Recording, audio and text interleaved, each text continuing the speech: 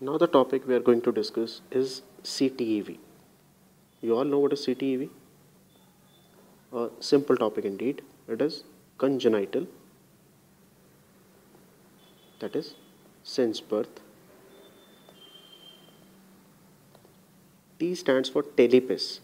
So tele is for talus and pes is for foot or the ankle area, and V the varus and equinus. These are two deformities, right? Equinus and varus. So since birth there is a problem around talus in the foot or ankle area producing the equinus and varus deformities, right? That is CTEV. So why would a child be born with some deformity around the foot, right? This deformity per se is known as club foot. So any disorder leading to the shape of the foot like a club, that is your goal stick, like the goal stick like this, that is a club foot. Now one of the most common cause of club foot is CTEV. Okay, so why it occurs? What actually is this? Why it occurs? CTEV simply means since birth there is some problem around the talus, which is a bone in the foot or the ankle, leading to the deformities. Okay, so most common cause for club foot we know is CTEV. So we will discuss the CTEV right now. Okay, sorry for interruption. So we must know why CTEV occurs. The CTEV, it can be basically primary or it can be secondary. What does this mean, primary or secondary? Primary means there is no underlying cause, right? There is no underlying cause. Only the foot is affected. Only foot is affected. Rest, the child is absolutely fine. He is perfectly fine, right? The most common cause for primary CTEV is idiopathic. This is again a MCQ. What is the most common cause? Most common cause is idiopathic, right? Now this secondary, it is related to certain syndromes. Syndromic CTEV. It is related to certain syndromes.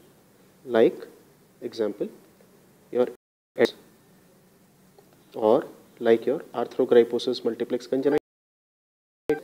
So there are multiple causes that can lead to CTEV, primary or secondary. Now we must understand what are the deformities seen in CTEV, right? Why it occurs, primary, idiopathic, no specific cause, or secondary in relation to the multiple syndromes. Now what are the deformities which are seen in CTEV? The common deformities seen, they are number one, cavus. Cavus simply means a high arched foot, right? Second is adduction. Adduction basically occurs at forefoot, right?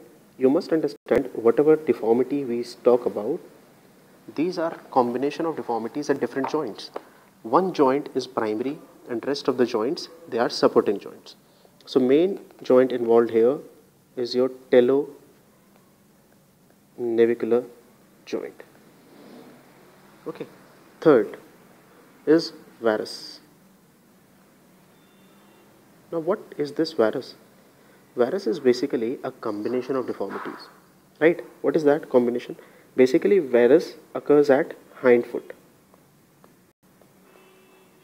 This varus occurs at hind foot. Okay.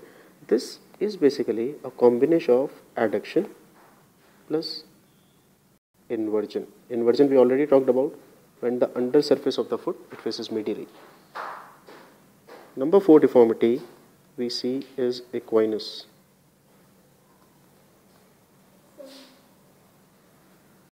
Equinus simply means that foot is flexing downwards.